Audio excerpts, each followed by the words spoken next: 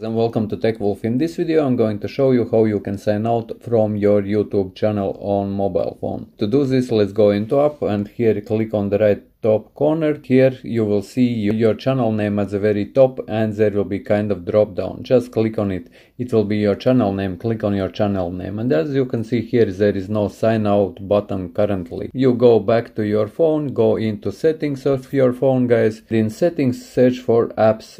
Just open your apps. Then scroll down until you find the YouTube application. Here is my YouTube application. Just click on it. Click here on storage, guys.